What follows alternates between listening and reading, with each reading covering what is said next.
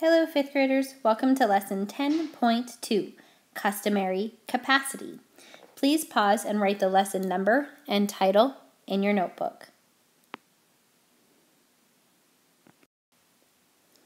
Today's objective is to compare, contrast, and convert customary units of capacity.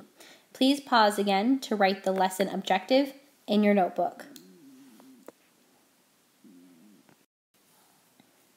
All right, 5th graders, today we're talking about capacity. Capacity is the word for how much a container can hold. Usually we're talking about liquid volume. So we talk about fluid ounces or cups or pints or quarts when we use customary capacity. There is in your agenda a conversion table that might be helpful for this lesson. It is also available for you on the back side of this page. Knowing that, let's unlock the problem. Mara has a can of paint with 3 cups of purple paint in it. She also has a bucket with a capacity of 26 fluid ounces. Will the bucket hold all of the paint that Mara has? So let's first off, what capacity does Mara need to convert? Well, we know that she has cups, but then it holds fluid ounces. So we need to convert cups to fluid ounces. Okay, after Mara converts the units, what does she need to do next? Well, we need to decide, it says, will the bucket hold all of her paint? So we need to decide if the bucket will hold the paint. All right, so looking at our conversion chart, it looks like 1 cup equals 8 fluid ounces. So if 1 cup equals 8 fluid ounces, then we are going to go from something larger to something smaller. Now, in yesterday's lesson, we learned that if we go from something small to something large, we divide. In today's lesson, we're going to do the opposite. If we go from something large to something small, we multiply. And I would suggest you draw that diagram in your notebook.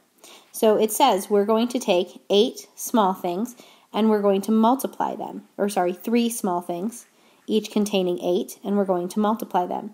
So 8 times 3 is 24. So the total cups multiplied by how much is in each cup, which is 8, equals 24. Now let's do our step of comparing. It says that her bucket will hold 26 fluid ounces, and she only has 24 fluid ounces. So her bucket is larger than the amount of paint she has. So that means that her bucket will hold the paint. So since 24 ounces is less than the 26 ounces that her bucket will hold, that means that her bucket will hold all of the paint with no extras left over. Great job so far, 5th graders. Let's continue on to the example.